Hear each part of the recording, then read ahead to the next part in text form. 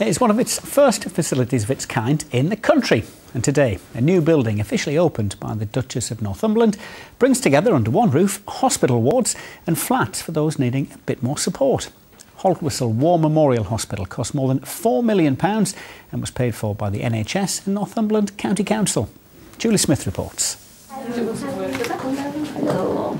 Officially opened today, this is the building that replaced the old People's Home and the hospital in Haltwhistle, built from a partnership between Northumberland County Council and Northumbria NHS Trust, and delivering joined-up health and social care for patients here since last year.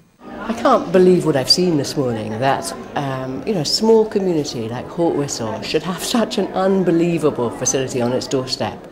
On the ground floor there are flats for people to live independently whilst receiving care, and on the top floor there's a minor injuries clinic and hospital wards for support and rehabilitation. Are you a smart person? Well, I've made an effort, I cleaned up this morning. So patients can now receive care closer to home.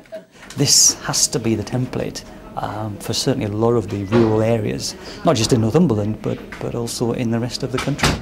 10 years ago, Melvin Beatty had a stroke. He's been living here with his wife since last July, and it's given them both a better quality of life. He loves it, he does. It's made such a difference to his life. You know, he can get out and about, and he meets a lot more people now where we lived. It was lovely where we lived, but here there's just everything going for us. You're very happy here, are you? Yes. When he's happy, he cries. The Trust will now be taking a national lead on transforming care for patients.